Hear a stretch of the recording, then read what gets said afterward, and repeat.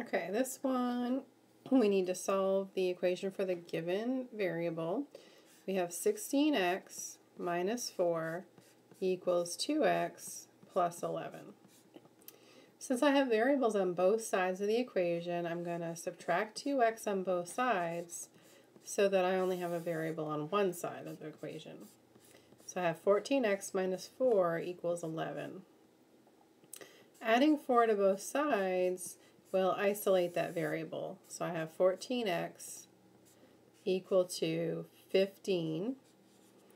And finally, I'm going to divide both sides by 14 to get rid of the 14 in front of the x. And I'm just left with x equals 15 over 14. And it doesn't reduce, so we're good.